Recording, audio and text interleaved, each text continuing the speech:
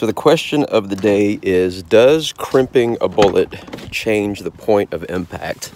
I'm usually of the philosophy that once you change anything on a system, that point of impact is probably going to switch.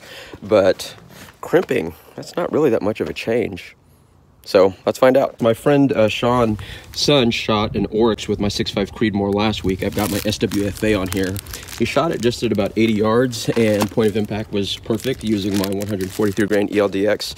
Tonight I'm going to be using my 120 grain AMAX, and this is such a light bullet with such a hot load, and I know I'm jamming it into that chamber. So let's see if there's a point of impact shift.